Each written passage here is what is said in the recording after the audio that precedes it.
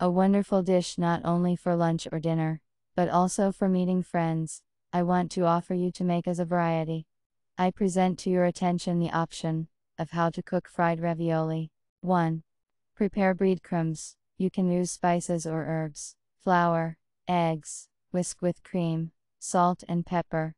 Pour vegetable oil into a frying pan or saucepan and put it to warm up. 2. Dip the ravioli into the egg. 3. Roll in flour on all sides.